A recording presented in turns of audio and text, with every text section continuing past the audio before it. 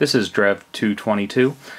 Today I'm going to be reviewing the SuperSSpeed solid state drive. This is 64 gig SATA 2.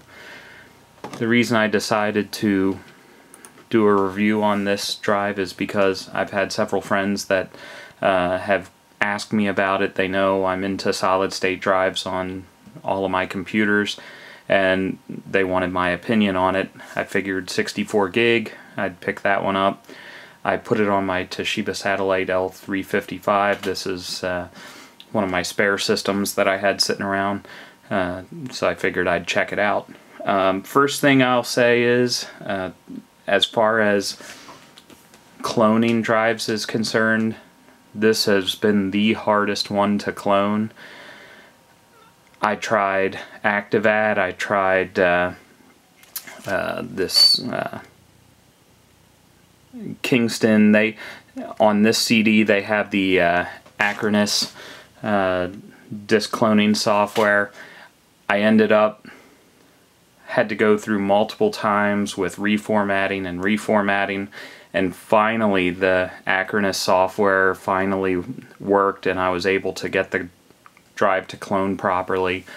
And since then this has been running just fine. It's a pretty good drive as far as speed is concerned. I did a startup there for you as I was talking.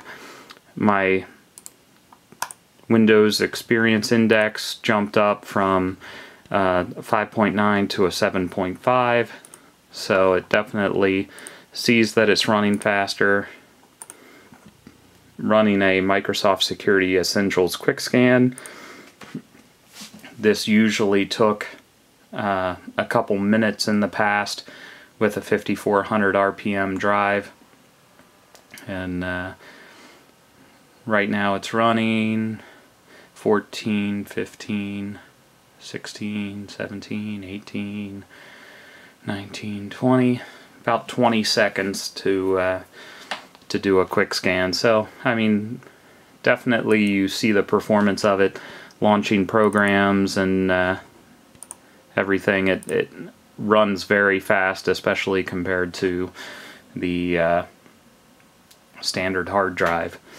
The one downside to this that I found is I use SSD life on all of my systems. I feel that SSD life is a good way to see exactly how long your system's going to last with that SSD drive.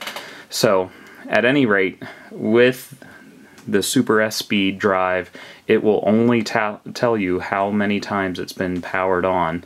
It doesn't tell you how many hours it's been running. Like this one, it's only been powered on 15 times, but I can guarantee I've run it for at least 10 hours. As well, it doesn't tell you any of the throughput information, so it doesn't tell you how many gigs have been downloaded, uploaded. It also doesn't tell you the life expectancy of the drive. With this information, I mean, you're basically back to hard drive as far as knowing how long it's going to last. So that's kind of your call if you don't mind about that. If you just want to have the speed of it and don't mind not knowing at least an estimate of how long the drive's going to last, then this seems to be a decently fast SSD, and the price tag is definitely cheap. But if you like those added features that come from the more expensive drives, then you might want to spend the extra few bucks. Me personally, I will probably spend the extra few bucks. I've had great luck with Intel and OCZ drives, so that's probably what I'm going to stick with. I hope this information helps you with your decision on SSD drives.